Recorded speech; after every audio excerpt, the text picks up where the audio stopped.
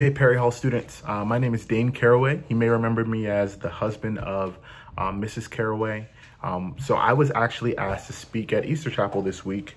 Obviously we aren't meeting together, so what I wanted to do was put together a quick video sharing with you what I was going to share with you for Easter Chapel. I know it's a day later, but I wanted to make sure I put it out before the weekend. So today is Good Friday, and I don't know about you, but growing up, I thought Good Friday was a weird term for today. I mean, if we are to believe what we think of Good Friday and what we recognize it for being the day that Jesus Christ, our Savior, died. He was maliciously murdered. He was beaten, abused, and mocked, and we call it Good Friday. Now, you may have already thought about, where am I going with this, and I'll get right to it. What I want to do is kind of talk about that idea of why we call this Good Friday, and what it means for us, and why it's such a good thing for us, and what would be a good response for us going forward. So first thing is this. Why do we call this Good Friday? Number one is because we aren't good. It's weird, right? This is Good Friday because you and we aren't good people. We all have sin in our lives. We all have a sin problem. And because of that, we have an issue. There is a divide between us and God. And here's the issue. The issue is that because of our sin, we can't be at peace with God. Romans 3:23 says this, "For all have sinned and fall short of the glory of God." Every single one of us, you, me, our parents, our teachers, everyone, all of us, we all have a sin problem. And because of that sin problem means that we fall short of the glory of God. Romans 6:23, the first part of it says this, "For the wages of sin is death."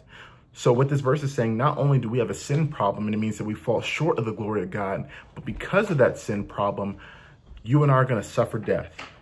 We're going to die one day, and not just natural death, but we're going to die a spiritual death, which means that we are going to live eternity apart from God. Now, the best part about Romans 6:23 is that that's not the end of the verse. That's halfway through the verse. It says, "For the wages of sin is death, but the free gift of God is eternal life in Christ Jesus our Lord." This is why Good Friday is so good for us, since that we aren't good. It tells us that the wages of sin is death, but the free gift of God is eternal life in Christ Jesus our Lord.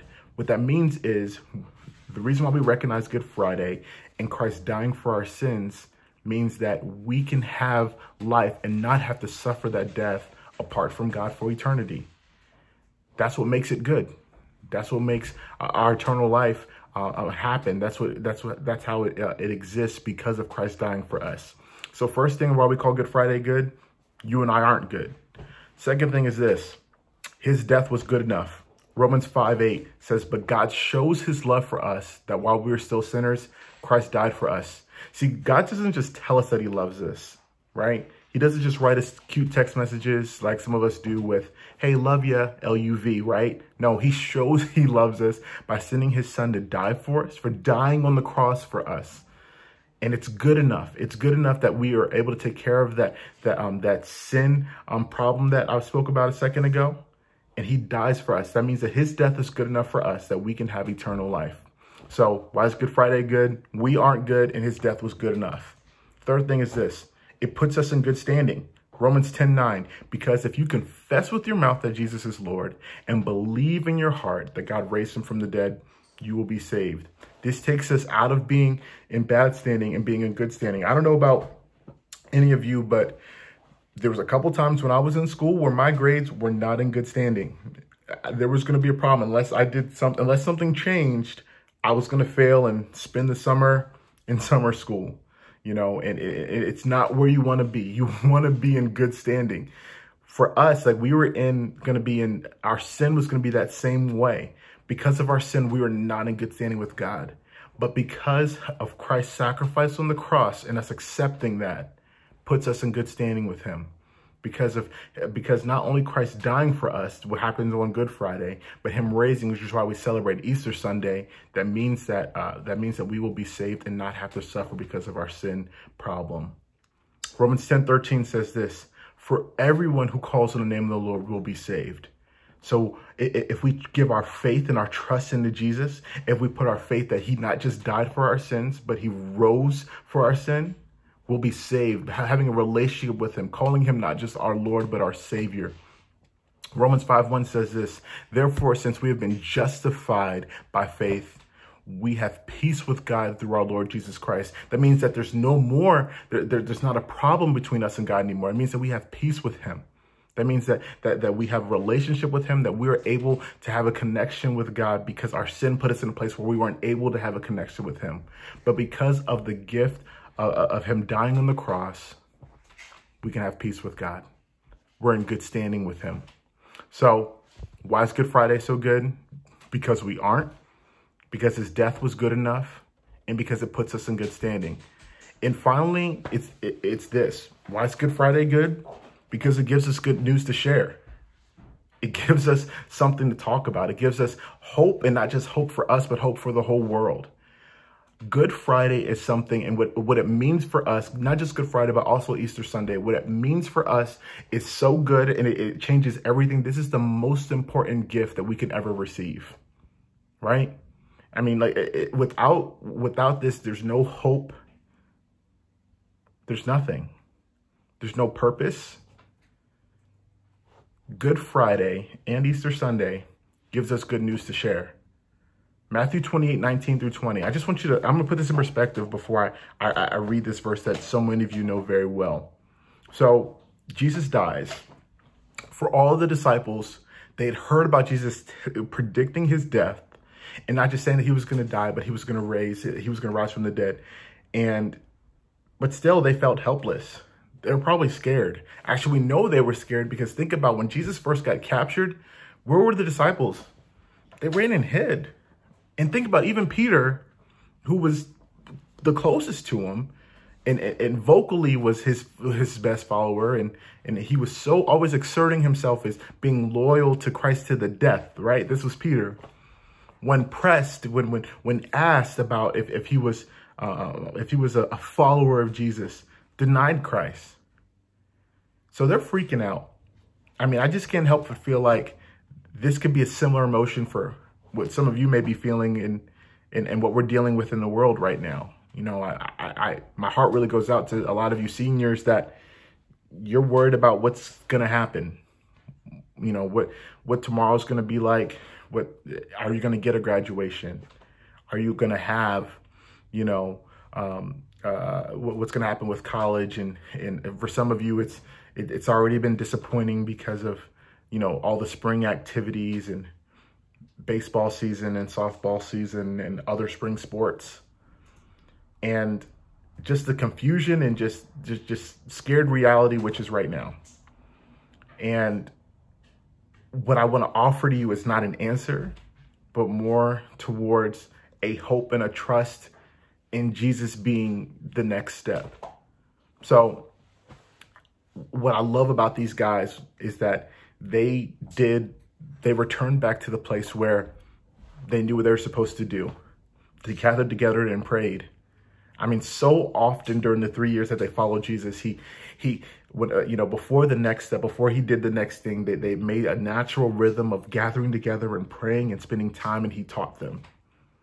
So while they're all kind of in a room and Sunday morning comes and, you know, the women went to the tomb and they see that, you know, he's not there anymore. And the angel kind of declares that, you know, he's not there anymore. And they meet Jesus on the road. He says, hey, go tell the guys to meet me in Galilee. And then what happens next? They get to Galilee and Jesus gives them the next thing they're supposed to do. And that's that they got good news to share. Matthew 28:19-20. Go therefore and make disciples of all nations, baptizing them in the name of the Father and of the Son and of the Holy Spirit, teaching them to observe all that I have commanded you. And behold, I am with you always to the end of the age. Listen to me very carefully, especially you older ones. In the midst of this confusing time, in the midst of this time that, you know, the world seems upside down, everything seems crazy, could this not be the time period when you need to be pressing into the Lord like never before, that you need to be praying about your circumstance, about life like never before, that you need to be taking, a further step in learning and reading your word like never before, because God is going to reveal some things to you. God's going to give you your next steps on what life's going to bring. We have no clue what's going to happen with this. But here's what we do know. We know that God is still on the throne. We know that he sent his Savior to die for us and for the sins of the world, and that he's given us good news to share. That's what we can put our faith in. That's what we can put our trust in. And that's what we put our hope in. Now, if it had to take a global pandemic for the students of Perry Hall Christian School that may hear this to reevaluate what they're living for and living towards, is that going to be one of the outcomes? Hopefully.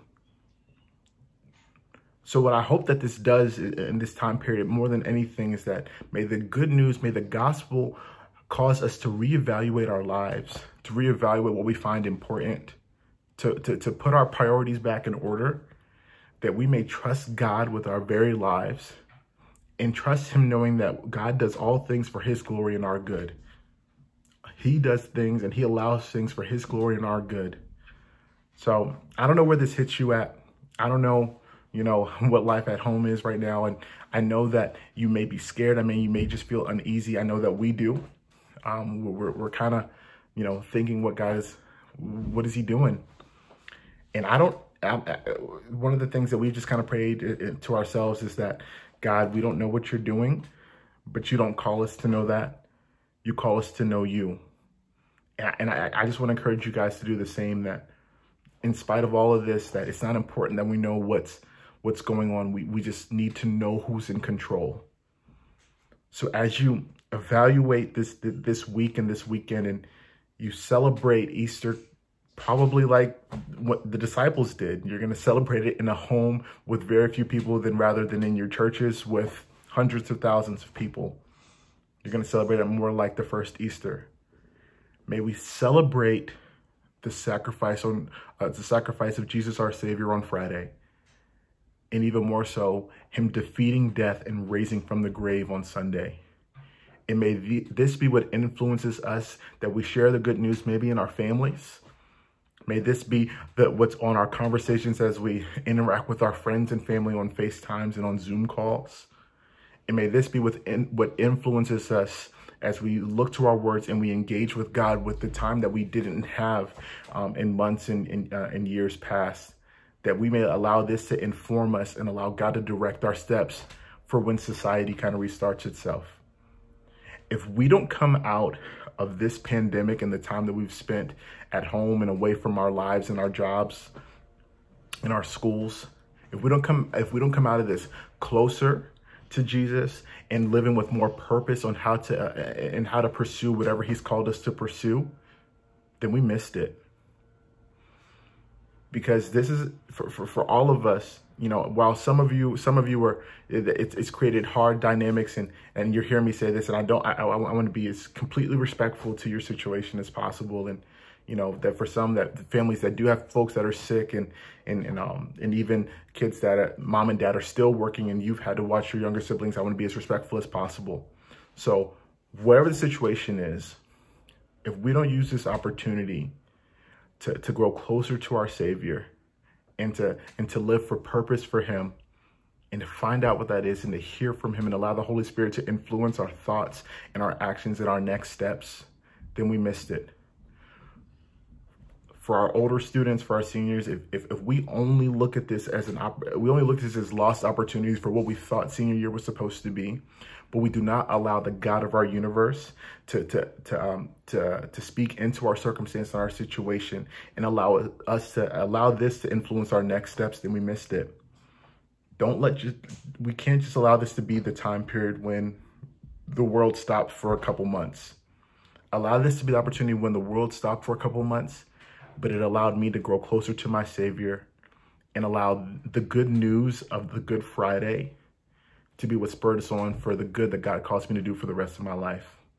Hey, we love you guys. I can't wait for the day when Perry Hall Christian School has started back up, and I'm able to come back and see you in the hallways and see so many of your smiling faces as you're heading to and from class. We're praying for you, for all the faculty and staff that will interact with this. Thank you guys so much for all of a sudden becoming distant learning teachers when that wasn't what you signed up to be. So for everyone's just being filled with the gospel and doing the best that they can with what they can, just know that you're making your Savior proud. I'm so appreciate the school that my kids go to and my wife works at, for just the servant heart that we have. And I know that just comes from the very top, from Pastor Dave and from Mrs. Ruff, all the way down. So we love you guys. I'm so proud to be a part of this community, and may God bless all of you. Enjoy this weekend. Happy Easter to all of you.